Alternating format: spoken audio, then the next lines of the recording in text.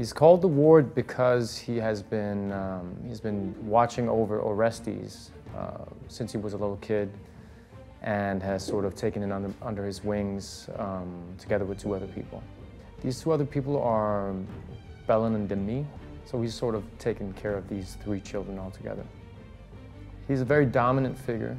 From the very beginning, I would say he's sort of a driving force because he establishes the beginning of the play and he ends the play. Orestes is really leaning up against this person, and he trusts the Ward tremendously. It's very difficult to say whether or not the Ward is manipulating Orestes. I'll leave that up to the audience to find out.